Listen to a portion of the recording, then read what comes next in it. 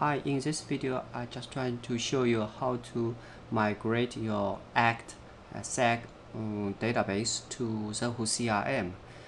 As you know, the ACT database is a SQL database, and before you send it to Zoho CRM for upload to your CRM account, you need to generate 3 files. Those 3 files, then Zoho CRM support or yourself can extract become a CSV files, and then you can upload to the CRM. So if you have an ACT database, you need first is detach your ACT database. The reason is we need 3 types of files.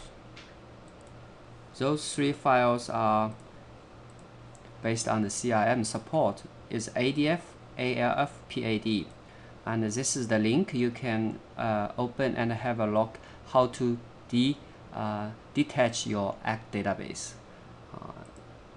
And here is the one. This is the okay. Here got a very detailed instruction, so you can have a look at it. And this is the URL. You can Google search and find it.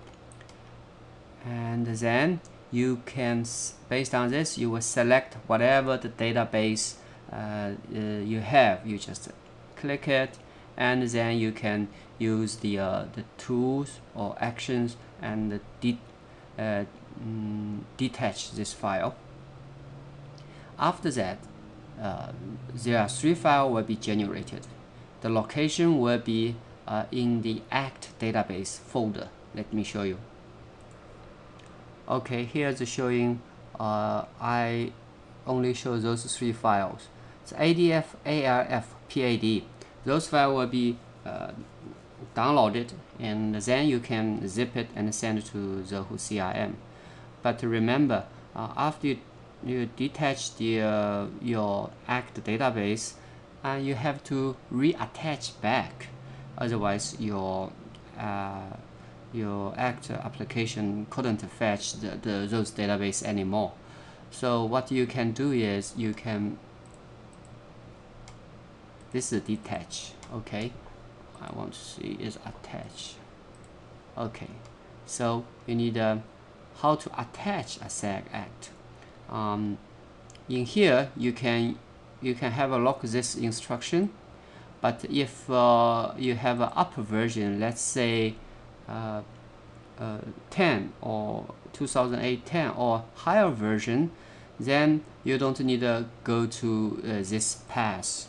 You can just open your ACT, and of course it's empty because it's already detached. Then it will ask you, do you want to attach again? Then you can find that file in that database, which I just showed you here. Find this. It's called ADF file. Is the file you need to select it, not ALF, not PAD, only this. This is the main database file. So once you select that, it will open and back to the normal. So that means it's reattached again. That's all. Thank you. Bye.